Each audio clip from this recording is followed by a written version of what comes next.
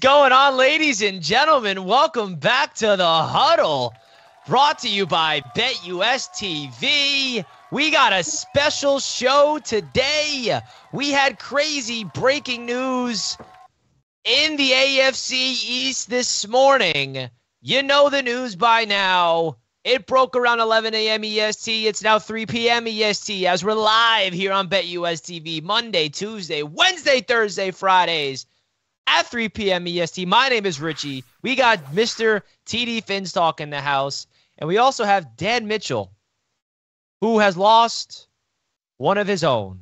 And we're excited to hear what Dan Mitchell has to say and hear what TD Phins talk has to say about Stefon Diggs being traded to the Houston Texans. Oh, wait, I take that back. Stefon Diggs and 2 draft picks traded to the Houston Texans for a second-round pick. Welcome to the show, everybody. Hit that thumbs up button on your way in. TD, we'll start off with you, my friend. How you feeling? Oh, man, it's been a long time since I felt this good, man. It's just so many beautiful things happening today.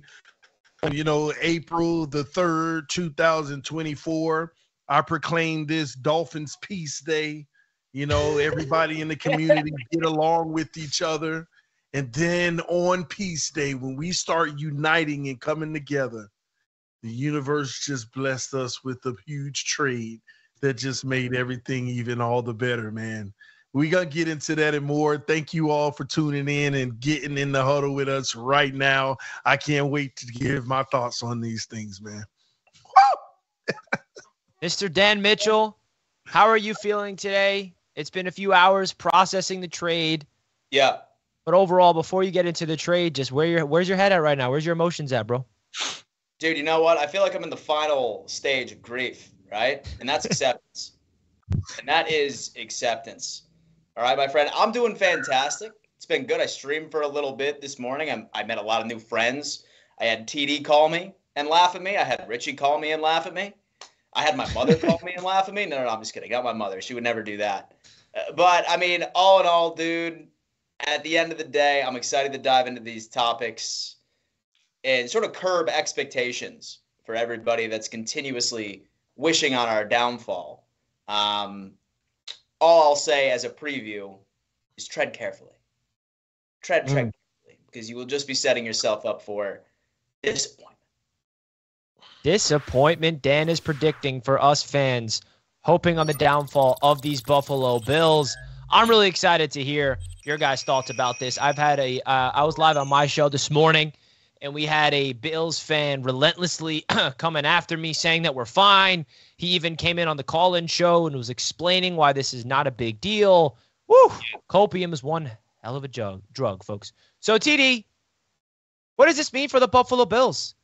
And then I want to start off with the Bills' perspective, and then we also got to talk about the Houston Texans because, boy, that team just got even more loaded. We've talked about them a lot in this show. So what does this mean for the Buffalo Bills, and how do you see this offense without Stefon Diggs? And not to mention, I know that Dan didn't like him. He wasn't having a big impact. Gabe Davis is gone, and Stefon Diggs is gone. You add Curtis Samuel, and now you can definitely project them potentially drafting a wide receiver in the first round. At least they should. So what are your thoughts of these Bills without Stefon Diggs this year? Man, it's a disaster, Richie. It's a disaster, man. I'm gonna be honest with you, man. They were the heavy favorites in the division. You know, even BetUS had them as the heavy favorites. As soon as I saw this move, I went right online to BetUS, and those odds have closed. And I had to do what I had to do, man, because I know my team's winning the division now. But listen, as far as the Buffalo Bills, you lost Gabe Davis. Oh, well, you know, we had to lose him. You know, it was time, you know, blah, blah, blah. And now you lose Stefon Diggs. Your number 1 and 2 is like, really? Your 1 and 2 to me is what? Shakir and Mac Hollins? Is that what it is? Like, oh my. Buffalo is in trouble. Josh Allen is going to be on the trade block in 2026. when he's one of the worst quarterbacks in the entire NFL this year. And listen to me. Think about it. This team is in trouble. They might win 5 games. Let me tell you why. Their top 2 receivers, Shakir and Mac Hollins. And on the other side of the ball, they're starting safety is DeMar Hamlin. It don't get worse than this. Like, the Bills are in complete shambles. And we're talking about, well, their first priority will be a wide receiver in the draft. It's not going to be a top 10 pick. It's not going to be a top 15 pick. So at the end of the day, you don't even know what you're going to get in the receiver that you're going to get. You don't even know what you're going to get. They're going to be leaning on Dalton Kincaid to turn into Travis Kelce, which isn't going to happen. Josh Allen is going to regress. He's going to throw the most picks in a single season of all time, if he don't already hold that record, by the way. And at the end of the day, the Buffalo Bills are starting their rebuild as we know it. They just don't know it yet. This is disastrous, Richie. Let me say this. Last thing real quick. The Buffalo Bills might be the worst team in the division now. The Patriots might actually win more games than the Buffalo Bills this year. You heard it here first, okay? But let me say this. As well. I'm not crazy. Buffalo picked up some draft capital. Even though it's a big cap hit, I wonder if they're going to spread out the dead cap or they're just going to eat it now. But they might have saved some money right now because I looked at the cap space for teams. I think they're at like 35 now. I don't know how that happened, but they figured it out. Yeah. I am not going to rule out the only way of recovery for the Buffalo Bills. You get T. Higgins, to me, it's a wash. But you go get Justin Jefferson, and the game changes. So I can see them trying to make a big move. But will it be successful? Will they be able to land it? I don't know. I'm just hoping that we could go through this offseason. They could get their little first-round wide receiver who probably ain't going to be all that. And I'm just hoping that they don't make a big trade to bring in one of those 2 guys, and then it's all good. They don't got the money for that, TD. What are you even saying? The money look like they got the money. I've been looking at the cap. $31 million in dead cap. They're eating for breakfast, lunch, and dinner for 7 days a week for the next year. Dan Mitchell, You sat with this news. You're on the stage of acceptance. Yeah. And I think I know. I had a prediction of what Bills fans were going to say about this trade, of how they're going to rationalize of this being a positive and not a negative. And so far, I've been proven correct based off of the Bills fans I saw this morning. Let's hear your thoughts, man.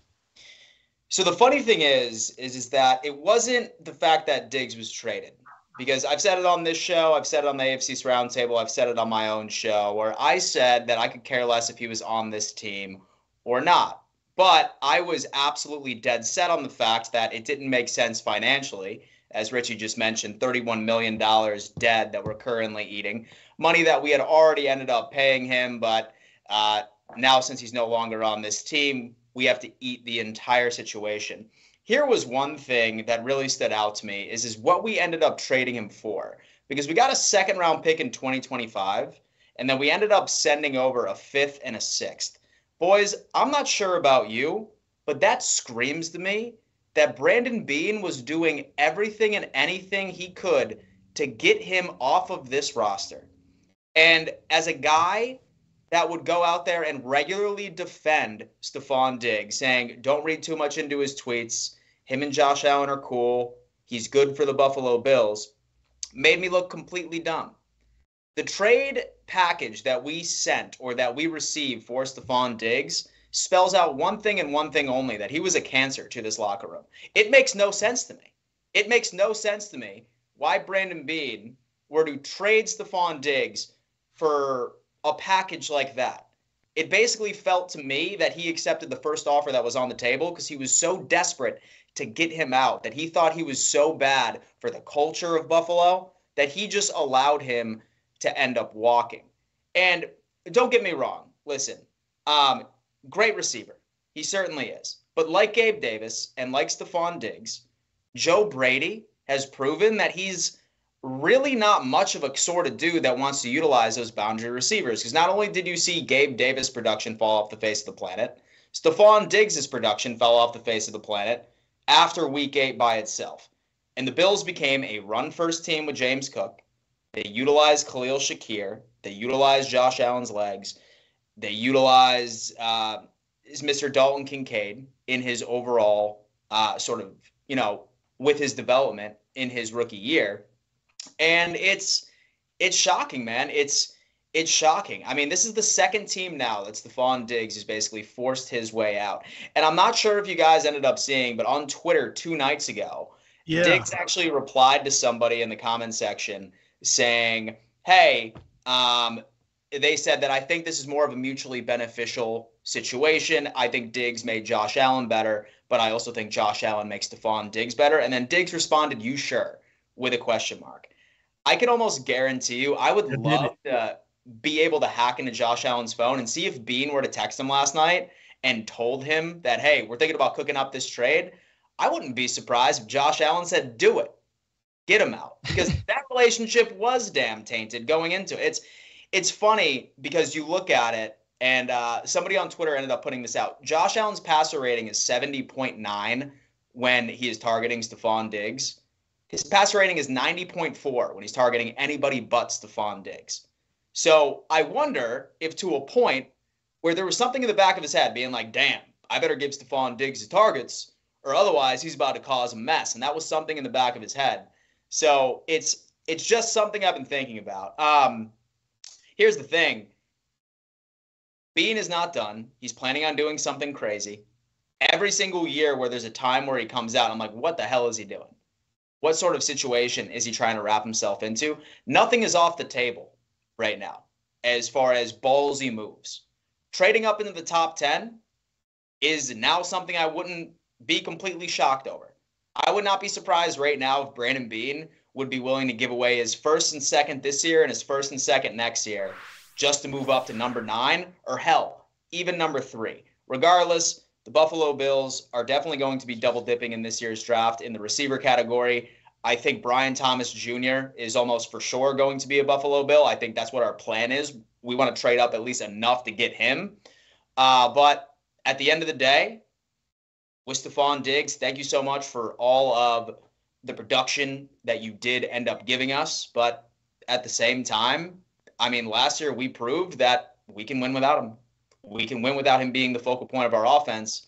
So it sucks, but sounds like he was an absolute cancer right to that locker room, dude. Now, the one thing I have a question to you, Mr. Dan Mitchell. Yeah. Right? Because you and Bills fans are saying, yeah, we won without him, right? Yeah. Last I checked, he wasn't hurt, correct? He was on the field for those games? Yeah. Don't you think that his presence had something to do with opening up the guys around Shakir, Gabe Davis, Kincaid, where the defenses were zeroing in on Stefon Diggs, which allowed the other guys to kind of eat a little bit, and it gave Josh Allen a security blanket to have Stefon Diggs as his number 1, and the defenses were zeroing in on Stefon Diggs with the double teams in the brackets to open up the one-on-ones for the other playmakers around him, where not his ability on the field in terms of catching balls and scoring touchdowns late in the season last year wasn't there productive-wise, but don't you feel like his presence had something to do with the success of the overall offense? Like, damn, we got to make sure we focus in on Stefon Diggs, because if we don't, he's going to beat us over the top, and that opened up everybody else around the offense. And now without a bona fide number 1 guy, and you have a bunch of just like mid-tier level wide receivers like Curtis Samuel, who is a solid receiver, and then whoever you get in the NFL draft, there's not that bona fide guy to really try to pinpoint. So what's your thoughts about that? Small extent could be credited over to that, but I think the biggest contributor there was the Buffalo Bills finally decided to run the ball. The second that Joe Brady ended up taking over, we started seeing a massive uptick in overall rushing attempts from James Cook in the backfield. I'd probably credit that more into the ability with more receivers starting to get open. Because Stefon Diggs, at the beginning, when Joe Brady took over, he was being targeted. He was certainly being targeted, trust me, but he was hauling in about 25, 33%. He was dropping all over the place. Same thing that it had to do within the playoffs. So, like, you'll notice brackets, you'll notice double teams toward the beginning of that stretch, but afterwards, didn't see it as much. like going into it. But listen, I mean, I think the Houston Texans got a great receiver, and I do think that he is about to be scorched earth over there. I think that he's still going to be an 1,000-yard guy. I think he's going to be great for C.J. Stroud. This basically solidifies the Texans of winning the AFC South. But C.J. Stroud, dude, keep him happy. And you better hope your first pass better not be to Nico Collins, bro, or he's about to be pulling an AB. Well, Week 1. Well, I think a big thing that we need to realize too in this trade is Buffalo's no longer a top 7 team in the NFL. They're not a playoff team right now. And unless they address this situation, they're not a playoff team. Well, it's funny because I mean, here's the deal, man. I think that there's no way that this is not absolute top priority.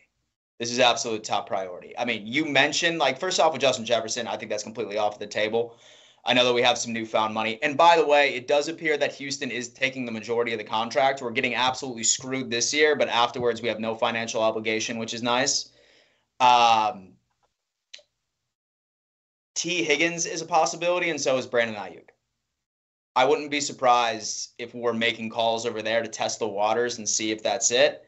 But I have a feeling that we're trying to take a page out of the Packers book right now. And like, we're trying to run with the youth. Like, we're trying to be like run first. And then rather than a receiver developing your quarterback, you have a quarterback that's entering in like as a veteran, and he needs to be able to develop some of these younger guys and see what's, but I mean, that's exactly what the draft is for, boys. And I mean, say that I were to be a betting man, I have a feeling that something crazy is coming for Buffalo. Whether or not that's bringing in like one of those receivers that have demanded a trade or are rumored to want to get out of their current situation, or us trading up pretty massively. I think that's what we should have. Because as far as I know of Bean, he's never been that guy that wants to do a rebuild. It's just not the case. Sean McDermott knows for a damn fact that he's on the hot seat, and this is his final year prior to Stefon Diggs being traded. So will we be better off with another wide receiver number 1? I don't know. But what I can promise you is that like our organization is not planning on like tanking and taking a year off and then hopefully make some splashes the following year in free agency. Something's coming. I feel it. But you do agree if they don't address this, you're not a playoff team. No. We are, man. As long as we have Josh Allen on the squad, man, we're good. As long as we have Josh Allen on the squad, baby, we're good. That brings me up to Josh Allen as my next question. Well, this isn't really a question, but this is kind of like a statement I want to say about Mr. Josh Allen. This is his time. It is. This is his time because he's already, in my opinion, around the NFL, majority of NFL fans think of Josh Allen as a top-tier quarterback because I think there's stats and evidence that he proved it. But when Patrick Mahomes had Tyreek Hill leave, what was the narrative? Patrick Mahomes is not going to be able to do anything. Yeah. And what does he do? He wins another Super Bowl without Tyreek Hill to prove how great Patrick Mahomes is. Let's go back to Josh Allen's career. His first 2 seasons in the NFL, even Bills fans were questioning if he's the guy. He did not look great. He showed flashes. He was up and down. He did nothing to prove that he is a quarterback that you want to be building your franchise around. And then in year 3, the Bills were smart enough to get him a bona fide number 1 target in Stefon Diggs, and that was the year Josh Allen broke out. That's when Josh Allen became an elite level quarterback. And that ever since then, he's never looked back. Now you get rid of Stefon Diggs. Now this is your time. What type of quarterback are you? Are you a quarterback that desperately needs a number 1 star level all-pro wide receiver, or are you good enough to elevate the guys around you? So this is Josh Allen's opportunity to kind of show the rest of the league, I'm able to do that. Because if he goes back and regresses, it's over. He's top 10 maybe, top 15 if that. Like, this is really where Josh Allen can make his name heard. And I'm really intrigued to see what version of Josh Allen we get without Stefon Diggs. We know what he is without Diggs. All right. We know what he is. What is he, TD, without it, with him? I ain't got no garbage on my desk to throw it in him. So I'm just saying, we know what he is without Stefon Diggs. He almost got with him. So it's tired. Listen, that is a tired narrative. I have explained Stefon Diggs' training wheels for Josh Allen. He was training wheels for him, and I will credit Stefon Diggs for his absolute leap into NFL stardom as the quarterback by itself. But said it again, numbers don't lie. All right, there's narratives and there's numbers. I always choose numbers. Is that why y'all can't win the Super Bowl? That Josh Allen's passer rating is 30 points better when he is targeting anybody not named Stefon Diggs. And this is as of late. So I think Stefon Diggs did his job. I'm thankful for what he did. I'm kind of pissed off about like his Twitter antics and stuff, like throwing our quarterback. But listen, Richie painted a perfect picture right here, folks. This is Josh Allen's time. This is his year. This is a giant opportunity for him to go out there and show everybody, yeah, you really thought it was Diggs. In fact, Diggs's infamous tweet that says, "You sure?" ?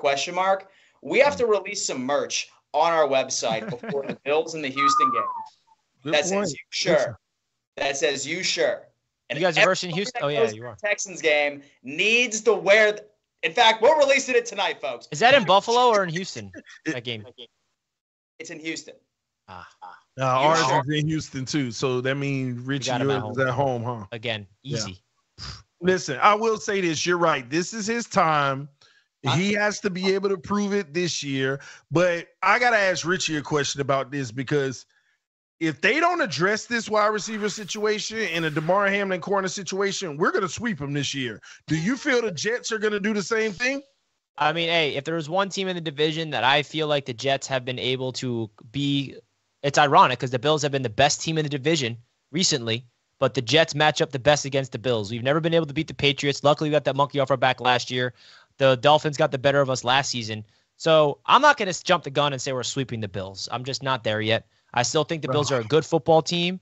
I mean, I'm staying humble. I'm staying realistic. I still have the Jets sweeping the Bills. But at the end of the day, I still think that the division is now gaping open. And I said this before the Diggs trade, that the path for the Jets to make the postseason is winning the AFC East. And, bro, you look at the odds on BetUS, I'm still shocked at the odds. Like, guys, go place your bets right now because it's going to shift a huge amount very soon. Especially after the draft. So what's the order now? You know, my new order is Miami wins the division, Jets get a wild card, the Patriots about 7 wins, and the Bills about 5. What's your order, Richie? This is blasphemy. Wow. I mean, the Bills are 1 until proven otherwise, right? They've done it 4 straight years. And then the Jets are right behind them, baby. Jets are right behind them, and then Dolphins, Patriots.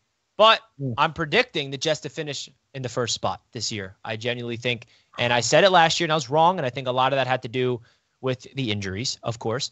But if we're healthy, there's no reason why the Jets cannot win this damn division, baby. Let's go! And I just realized we have an historical amount of live viewers right now, just under 500 people. If you guys want to do us a gigantic favor, simply hit the like button, please, for us on the Huddle right now. Let's get way over 200 likes. We have breaking NFL news this morning, a blockbuster trade between the Houston Texans and the Buffalo Bills. If you're enjoying the show here, don't forget to hit the like button and subscribe to BetUS TV. We are inching close to 6,000 subscribers. A quick reminder, we're live here on the Huddle Monday through Friday, 3 o'clock EST, 5 days a week. And I'm really excited to continue this show with you guys because it's been an absolute joy. So shout out to all the people tuning in live.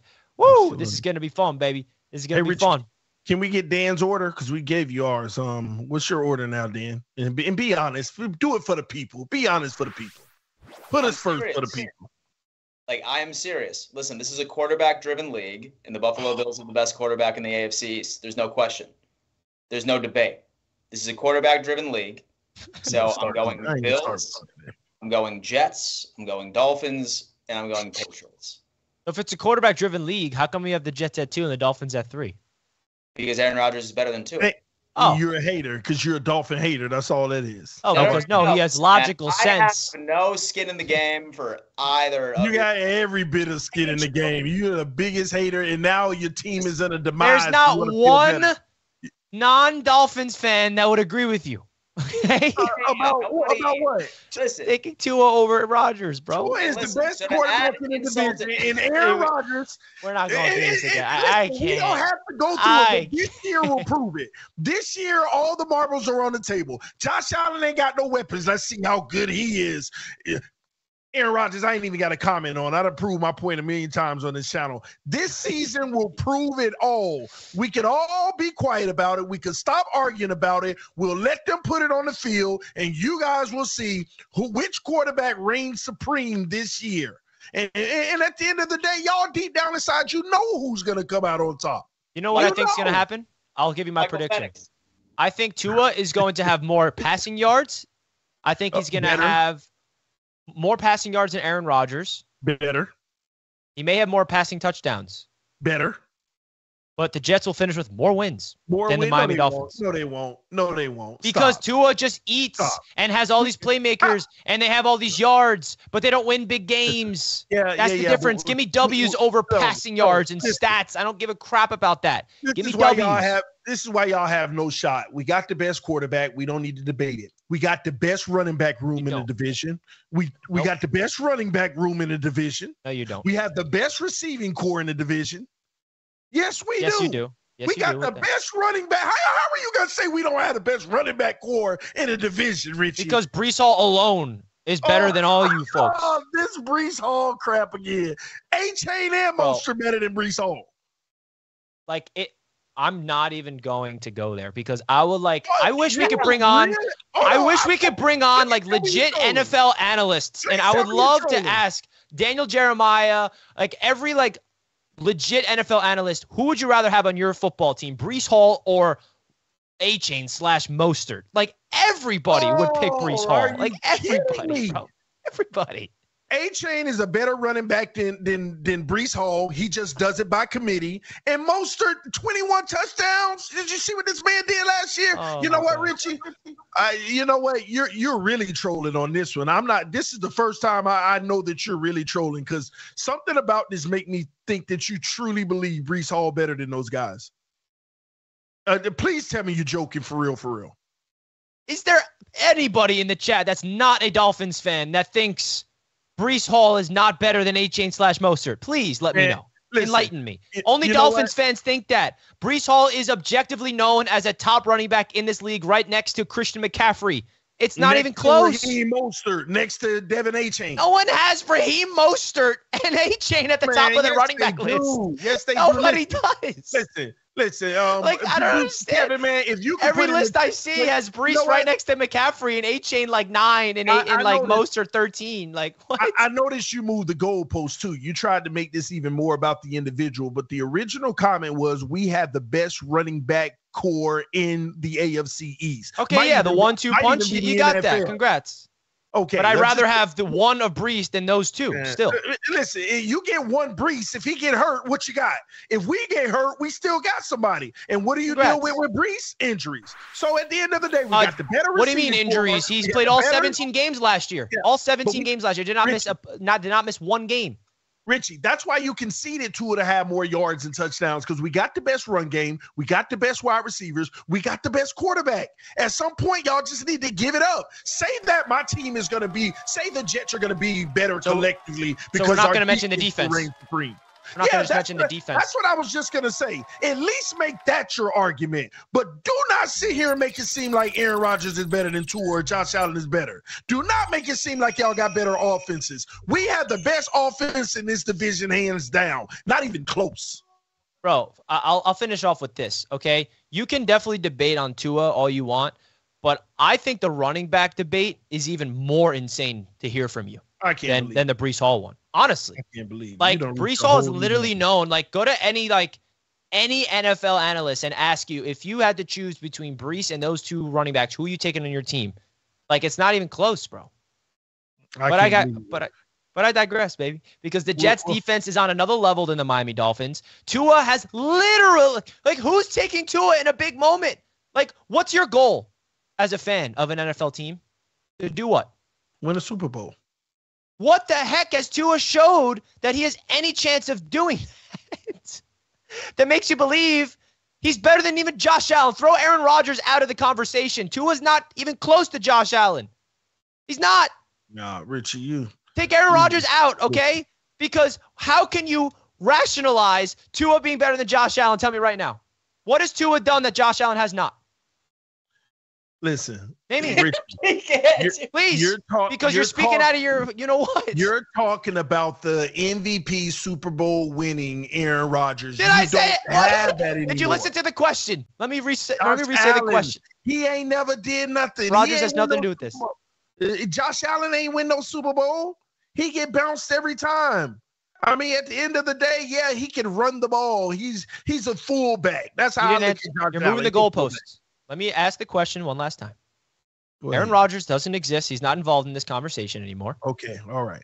What has Tua Tagovailoa shown that makes him better than Josh Allen as a quarterback? Consistent progression. Josh Allen regressing. What? And by the way, I ain't gonna let you get away with it, Richie. Let's get to the facts real quick. I know we want to get to our next topic, but no, I'm about to eat you on camera right now, Richie, because you talking blasphemy. If you want to talk about running backs, what did Breece Hall do last year compared to Devin Achane in half the games? Oh, you want to bring up the fact Breece Hall ran the ball 223 times for 994 yards. 223 times, Richie. Devin Achane only played half the games, ran the ball 103 times, and put up 800 yards. Breece Hall averaged 4.5 yards a carry. Devin Achane averaged 7.8 yards a carry. Breece Hall, 5 touchdowns. Devin Achane, 8 touchdowns. Miss me with that crazy talk. We got the best running back in the NFL. And I could have pulled up most of the stats and they would have been better. It's over. Next, we can go to the next topic. See how emotional you're getting, bro. Those numbers mean because you believe that there's Breece no Hall context involved. Congratulations, you have a way better system of an offense than the New York Jets did last year. Here we go. I mean, you do.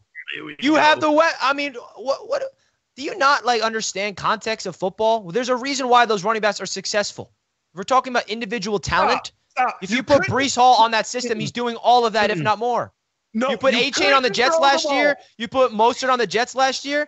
He's not doing any of that stuff, bro. The Miami Dolphins are an absolutely excellent offensive scheme. The run game, I was blown away by it last year watching the Miami Dolphins with their offense earlier in the year. I'm like, wow, look at the holes. Like, their running backs are fast. They have a great running room, and they know how to actually move the football down the field and score points. And as a Jets fan, I was admired by it. I was like, wow, this is beautiful. This is great offense. A lot of it has to do with coaching. A lot of it has to do with the system. And if you're just giving Achane all the credit for all those yards and nothing to do with McDaniel and the overall system, I don't know what to tell you. That's not a knock on him, but you got to add the context involved. Yeah, do you know what the context is? The context is Devin Achane is a better running back than Breece Hall. That's what the context is. Oh my God! The man destroyed him statistically and only played half the season. But don't you understand football from this perspective, TD? Yeah, do you realize what defenses were doing to the New York Jets last year? Yeah, do you? What were they doing? Enlighten me. Not allowing y'all to throw the ball. By doing what? By shutting down the throw, so y'all ran the ball more. You ran the ball because you didn't trust Zach Wilson. You ran the ball more and still couldn't do nothing. Yeah, you're missing a key component here. The defenses would load up the box because they're not afraid of the pass. When you have an actual good offense like the Miami Dolphins did last year with Tua leading the league in passing yards, it's going to open up opportunities for the run game. The New York Jets offense was going up against 8 men in the box every single game and shut down the run, bro. There's context involved. If you're just a fan, let me finish off with this. If you're one of those fans that strictly goes by box score stats, I'm sorry to tell you, bro, you got to dig deeper, man. I'm just telling you, that just shows you your intelligence of football.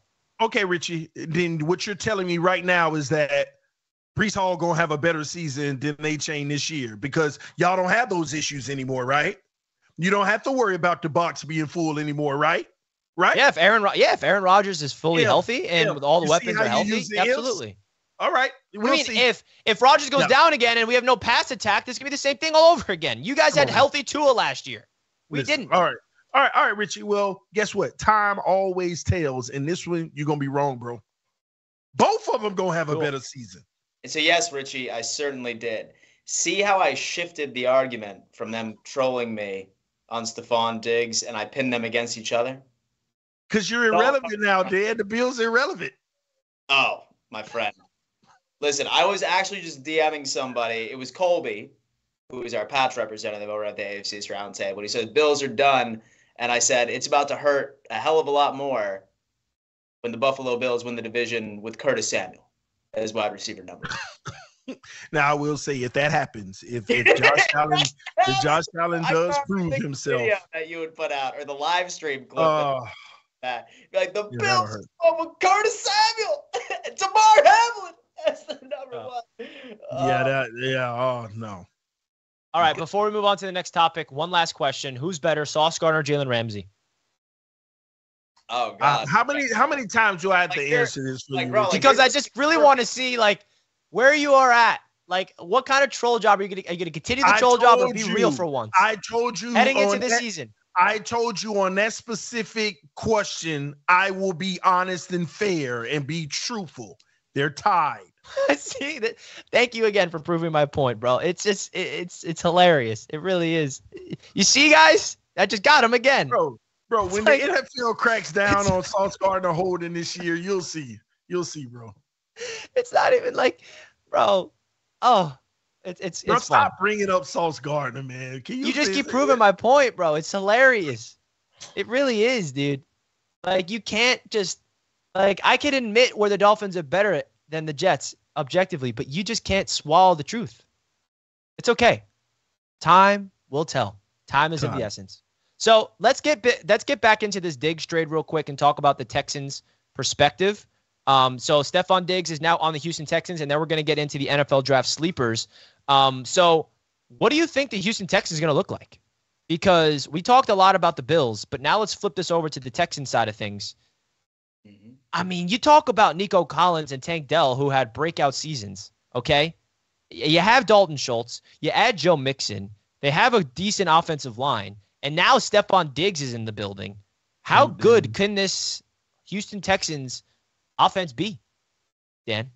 Let me tell you what. If the Houston Texans do not, at the very least, make the AFC Championship this year, if they don't make the AFC Championship, hell, if they don't make the Super Bowl this year, then I would probably chop this season up to be a disappointment.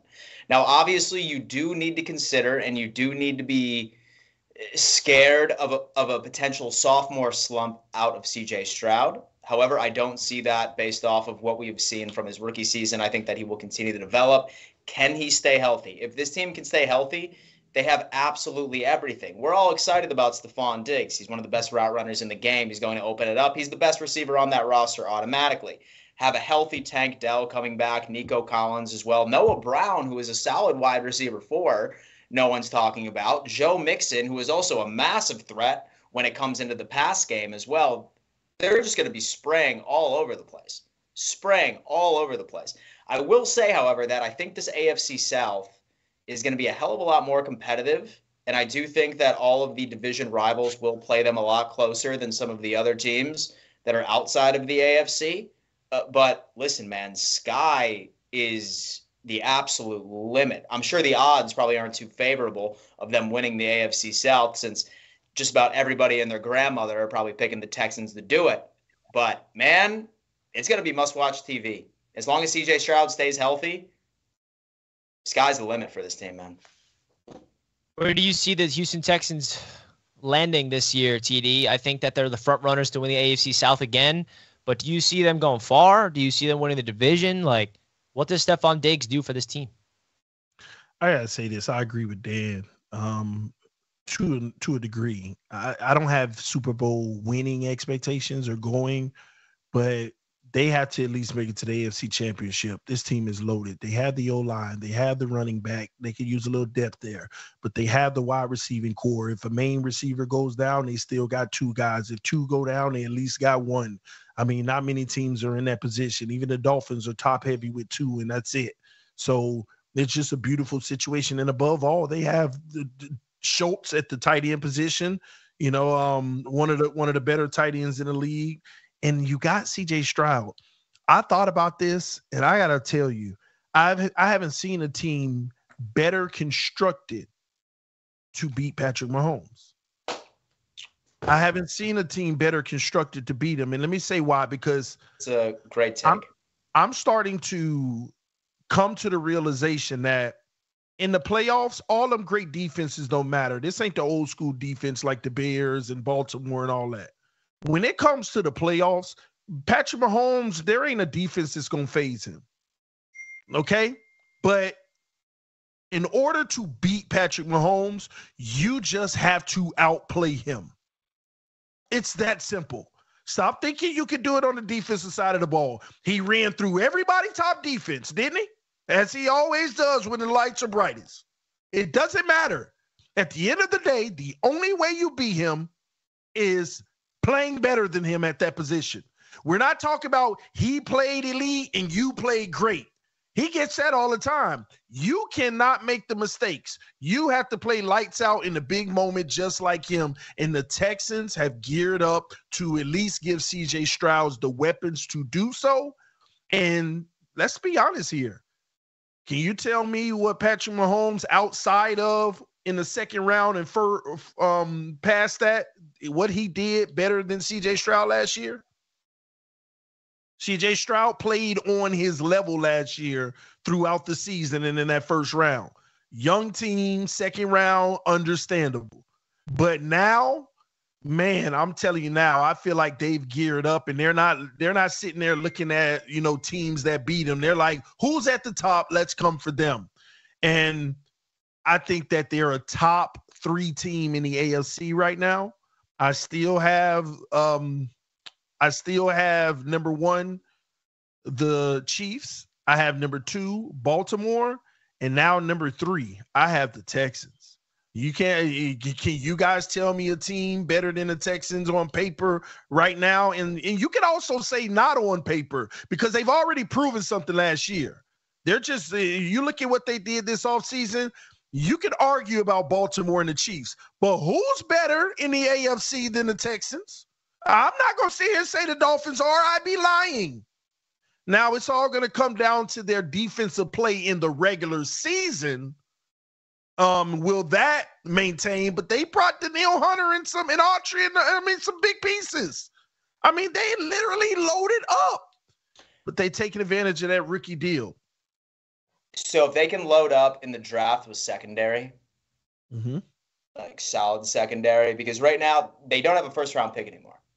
So It's the second round is all that they have as of right now. So if, say, for example, they grab like a Cameron Kinchins in the second, a solid safety, one of those Florida State boys for like DB, they're in a perfect position to be competitive. But then again, I mean, here is this also debate that comes up. You have a generational star quarterback, so time is of the essence. You better damn near get it done within the next couple of years because all these big names you just brought on, baby, that's not going to be anything. That's not going to be a thing. We saw each and every single one of us has seen the repercussions of paying a top tier quarterback, of not being able to have that sort of talent right there. Pat Mahomes was the first one. Josh Allen was the next one. Joe Burrow's the next one. Not going to be able to have all this top tier talent around him anymore.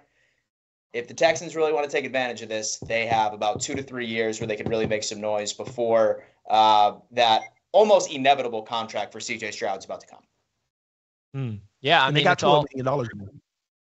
What? They got $12 million right now, too. Keep that in mind. Mm-hmm. Yeah, it really comes down to winning on your rookie quarterback's deal. Got to do it. And and that's, sorry, Dan, but the Bills failed to do that with Josh Allen, and now there's Super Bowl window. I'm excited for that 30 for 30, documentary of the Bills Super Bowl window, without them even going to the Super Bowl. That I will watch. I will buy. That's going to be fun. I mean, that 13-second game, that was a great game. So I think they're going to have a lot of fun, featuring that as a main element of the documentary, Dan, right? Yeah. The trolls just keep coming, don't they, man? Come on, man. The Super Bowl window is still alive, Dan. What am I saying? You have Josh Allen as your quarterback. Hey, baby. As long as he's there. You got Sean McDermott. Well, I think it's time for us to finally get off this topic for the better of your mind. Let's get into the NFL draft. Let's talk about some sleepers. And maybe we can connect some sleepers to the Buffalo Bills in the first round because, hey, there's sleepers in every single draft. And I feel like we want to break some down. So the NFL draft is almost here. I mean, we are talking about 3 weeks or 4 weeks from like today. Will be 1 week. Will be 1 day off. 1, 2, 3. Yeah, 3 weeks is the NFL draft. So guys, in the chat right now, let us know any sleepers that you may have in this year's NFL draft. Now, there's a lot of different ways to go about an NFL sleeper or draft prospect for that matter. Like someone that's getting projected to go later in the draft that you think should go higher. It can even be a top 10 pick that people are sleeping on for all those matters. So Dan, is there any sleeper that you really love? Maybe it's for the Bills or maybe even a player that you don't think the Bills will target because it's not a position of need or anything. Who are some of the biggest sleepers in this year's draft class? So number one is going to be Chop Robinson. He's going to be a defensive end at Penn State. The Jets just had a meeting with him, and that actually put Jets fans in a frenzy because we're like, why? He's being mocked in the second, but I promise you, he's going. He's a pass rusher, and Jets fans think that Robert Saleh has this addiction and infatuation with pass rushers, and we have like PTSD of just going defense when we need offense. That's why. Yeah. 110% some Chop Robinson action, and definitely stop sleeping on a lot of these receivers that like you might be able to find in the second round. I don't think that they will be drafted in the first, but I mean, Malachi Corley, absolute stud. I think so. The only reason why he's not going as high as he is because he went to a smaller school, but he's going to be an absolutely deadly receiver going into it. Ladd McConkey is definitely going to be picked a lot higher. I am almost convinced that Kansas City is going to trade up to ensure that they get him on that roster. He's a Kansas City Chiefs kind of guy. And a fourth-round talent who I think has all of the talent in the world, who I think probably should be mocked or actually should be drafted in the second or the third. It's a defensive tackle by the name of Christian Boyd. He went to Northern Illinois or Northern Iowa, one of the two. But dude is an absolute savage when it comes into pass rush, when it comes into run defense. He's athletic as hell. There's a lot of sleeping talent in this draft all across the board, especially offensive tackle, especially wide receiver. And then even the safety position is pretty solid too. So definitely start doing y'all's research, man, because I know that a lot of us just end up watching the first and second night of the draft. And then right afterwards, you know, like for the day where we're just watching 4th through 7th rounders, you're going to be seeing a lot of very good talent that could be day one contributors going late. I saw Ladd on Kay Adams' show say that he met with the Bills multiple times. Is that someone that you want the Bills to target? Definitely. 1,010%, man. 4.43 speed, absolute elite when it comes into like stop and change of direction. Has a great route tree by itself. He's definitely not my first overall pick, right? As far as like what I'm looking for, it's still very obviously Brian Thomas Jr. But I'll tell you what, I have Ladd McConkey over A.D. Mitchell, and I'm one of the few that says that. But yeah, I have Ladd McConkey over A.D. Mitchell as far as what I want. TD, any players in this year's draft that you feel like are considered sleepers? Yeah, there's a few. First, I want to start with the wide receiver Xavier Leggett. I thought he had a slow start in his collegiate career, but really blossomed last year. It's just, you know, people that I think that if crazily they fall to 55 where the Dolphins are, that I think would be very interesting for them to pick. And I think that I don't think he'll make it there, but there's a possibility. A lot of people, I don't know if they're giving him the praise that I think that he's going to deserve on the next level. The other two is two players at the same position. And a lot of people are going to say they're projected potentially first round. Why would you say they're sleepers? I'm going to go Bo Nix and Michael Penix. I'm starting to feel like both of those guys are better than Caleb Williams. Oh, is that right? That's a bold take. Because I finally finished my work on Caleb Williams. So what do you think? So is he a one-read guy? He straight to a vibes. After I'm done, I've finished my. But he'd be the best quarterback in his division. No. He has more than two. Let me get that straight. When I say Tua vibes, I remember whenever I evaluated Tua and watched the film against great competition. See, that's the thing. When I do quarterbacks, I don't care about the small schools that you play and you put up 60 points and you score 5 touchdowns. I don't care about watching those where life is easy. I watch all the ranked teams you play when the competition is at least closer to the NFL and it's still not there. That's how I evaluate my quarterbacks. And I get too much first read, more than I saw with Tua, in my opinion, Also, when the competition is thicker, when it's a little bit tougher, I see big plays when he gets out of trouble, but I don't see the big play ability with his arm in the tough situations. I see the arm all day in the bad games. I did see a few of them, but I'm getting vibes of what's the word? Privilege. I'm getting vibes of the privilege around him allotted production. I'll put it like that. The only thing I smile about is when nothing's there and he can escape this and get out of there, headed towards the sideline, flicking the ball down the field and making a touchdown. I smile. I get happy. But outside of that, I don't know, man. I hope he could translate to the NFL, but I don't know. I really don't know. My biggest thing with Caleb was the fact that he does not rank well when he's pressured or when he's blitzed. That, like, dude, and like, let's not when the pressure comes, exactly. And let's not pretend that this dude ever played in the damn SEC or anything like that, where he was going up against like top echelon defenses, top echelon pass rushes for the entire time. He played for Southern Cal, my friend. All right. He very rarely went up against like these like top echelon sort of competition that he's probably going to be seeing in the NFL at the end of the day. So he has all the weapons. Okay. Especially if they're able to bring in another receiver with Keenan Allen and with DJ Moore, he should be able to get away from the pressure side of things because one of those three wide receivers is likely going to create separation before the play breaks down. So we'll see what's going on. But listen, I like Bo Nix a lot too. He's going up a bit on my draft board myself.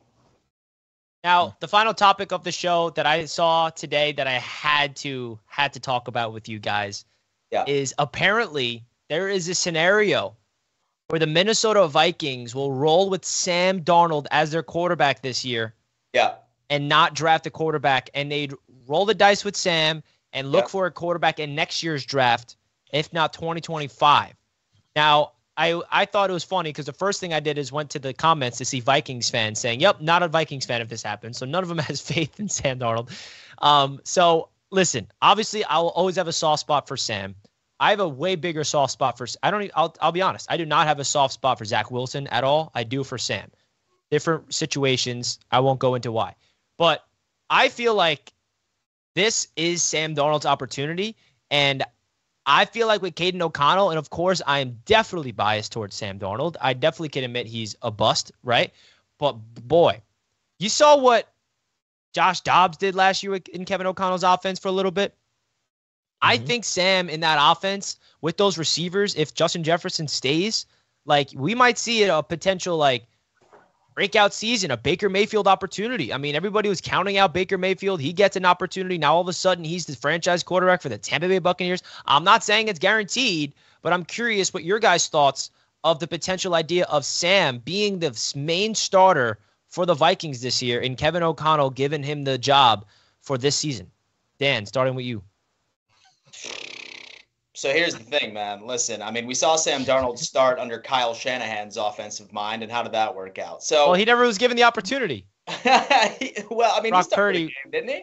Yeah, he started the game, I want to say. I think it was the final week, and he didn't look too hot. But, I mean, listen, I think it might be to a point where they don't have a choice. They have to at this specific spot. I mean, unless everybody is assuming or they're predicting that they're going to attempt to trade up to like 3 or 4 and then grab J.J. McCarthy, maybe Drake May, one of those other guys at the end of the day. But it doesn't mean that they're not going to draft a quarterback in general. Maybe what this noise is, what this smoke is that they plan on taking the traditional approach. And they have Sam Darnold starting. And then whoever they decide to bring in, more than likely, if they stay put sort of right where they're at and then make sure that that quarterback gets developed, I'll tell you what, man, listen, I think that if Sam Darnold gets the nod and if he is the QB for that organization, I think that they probably finish exactly where they were last year. I think that this is probably also going to trigger breaking news. We have Mr. Justin Jefferson. He now wants out of Minnesota within the next month or two. Say the draft goes by and they don't grab a quarterback, man. Don't be surprised if you see that breaking news from Schefter saying that Jefferson wants out of Minnesota. But it's interesting, man. I mean, I really don't like the quarterback class next year in 2025 outside of Shador. I don't know, man. I just think it's smoke and mirrors. I think maybe they're just trying to throw some people off so they have no idea what the Vikes are planning on doing. Yeah, what's your thoughts of this hypothetical scenario, TD? Top 5 QB? Richie, when Sam Darnold was a Jet, you really liked him, didn't you? I really did, man. I put him as the franchise quarterback for the Jets the moment he was drafted. I didn't think anything otherwise. Oh, man. Listen, man. Sam Darnold ain't starting for no Minnesota Vikings, okay? Stop. Just stop, okay? They going to draft the quarterback. One of them's going to be there at 11, okay? Bo, Penix, one of them going to be there at 11, all right? Now, in any crazy scenario where they roll with Sam Darnold, which is going to all but secure his career completely over, because if they roll with Sam Darnold, Justin Jefferson forcing his way out of there in training camp, okay? and I don't want to see it because I already know what time it is, because we're going to get that notification. The Buffalo Bills have traded for Justin Jefferson, and I ain't got time for the drama, okay? So listen. Let's get this out of the universe, because Justin Jefferson ain't playing under no Sam Darnold. Let's get that straight now. He'd rather come with a fresh rookie that gives hope at least. But he's not playing under Sam Darnold. All right? They are not rolling with Sam Darnold. But if they do, I think it's one of the dumbest decisions they can make. If one of those guys are available at 11, Bo or Penix, you got to start. You got to grab one of those guys. This class isn't a scrub class, to be honest with you, at the quarterback position. I know we always talk about the top 2 or 3 guys, but technically, man, all 5 of these guys got an opportunity to be really good in this league. Will all 5 of them be? Conventional wisdom tells you no. You know, I mean, one of them might only work out. None of them may work out. We don't know. But at least these guys coming in with some skill sets and intangibles that, honestly, man, we probably ain't seen in quite some time. This is going to be a really good class, in my opinion. The Vikings better take them one of these guys. And it's not like they don't have the assets to move up to 11 in the top 7. They have it sitting right there. So I can't. They'll be fools to wait till next year. You don't know what the circumstance is going to be next year. There's a whole new group of people who have to go in the quarterback game next year, including the Jets. The Jets, if they don't get somebody to start developing behind Rodgers, they're going to get somebody next year as a priority behind Rodgers. So, I mean, there's too many teams. It's not going to be that much of a priority, though, because when you're drafting at the 32nd overall pick next year, coming off being hung over from a parade, it's less urgency. You know what I mean? Richie, we all decided we weren't going to lie to these people on the huddle, bro. So come on. Let's not do What do you mean? I ain't say a word of a lie. Drafted number 32, Richie. Y'all drafted number 32 when you trade with the Dolphins. We'll trade. We'll give you the 32nd pick. All right. It's not lying. That's called manifestation, baby. Let's go. Yeah, thank you guys for tuning in to another episode of The Huddle. No one's listening to what TD's got to say anymore about my Jets. I'm sick and tired of the hate. I love you guys. Thank you all for tuning in. Episode number 35. This was a record-breaking show. If you did not hit the like button already, please consider doing it. If you already hit the like button, we appreciate that big time. BetUS TV is live here on The Huddle, Monday through Friday. Let's freaking go. Dan, what are you going to do tonight, baby? We got the AFC East Roundtable tonight. Us 3 plus Colby from Patriots Global. Even more talk about this trade tonight. Dan, you ready for that? Oh, yes, sir. Most definitely. Like I said, acceptance, my friend. I'm just moving forward. TD, you ready for the AFC East Roundtable tonight? Or did you save something for it, or did you get all out? I got plenty more. We're going to get back on this running back debate, too. All right. So get ready. Guys, we got even more of a jam-packed show tonight on the AFC East Roundtable. We'll see you guys then. Shout out to the chat. We love you all. See you tonight and tomorrow on The Huddle.